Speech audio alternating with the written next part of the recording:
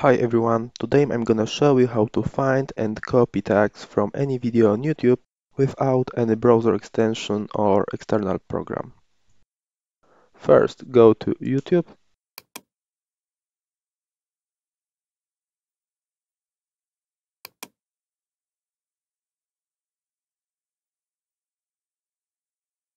Choose video you like. Wait for page loaded. OK. Right-click on page empty space and choose View Page Source, or press CTRL U.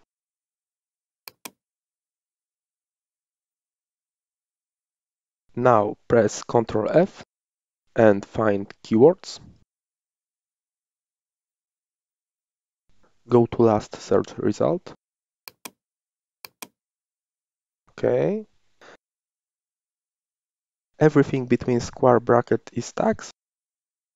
It starts here and ends here. You can copy these tags from it to your movie or to any text editor.